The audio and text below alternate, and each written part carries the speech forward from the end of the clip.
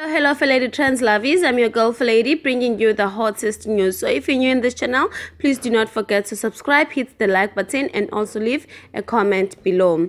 The hot tea today is that Lady Zamar took it to Twitter that Sjava abused her while they were in a relationship back then. She wrote, "Your precious Zulu man is a liar and a cheater. Cheers to everyone that didn't believe me when I told them that the nigga is married."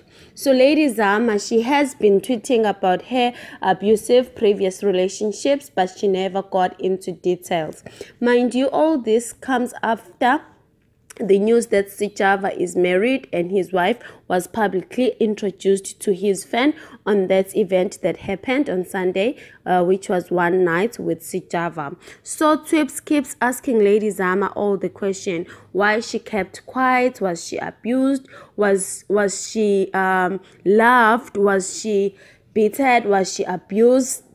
There's so many questions that people are asking Lady Zamar on the social media, and some are like being so nasty, asking that so your pimples came up because of you being cheated on, all these nasty things. So it's actually woman abuse in a way, because Lady Zamar, she had never said anything to anyone, and while they asked her why you kept quiet, why you never said anything, why you it's only talking now, and she responded that no, I took my time, I just kept quiet when it was happening because I just wanted the right time to talk about it.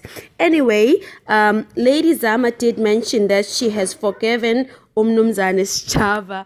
Okay guys, so this is really sad and it's heartbreaking to hear one of our famous artists.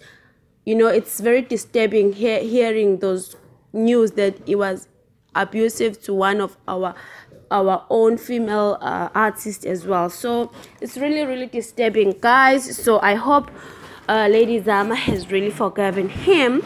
Anyway, thank you guys for watching this video. I'm out till next time.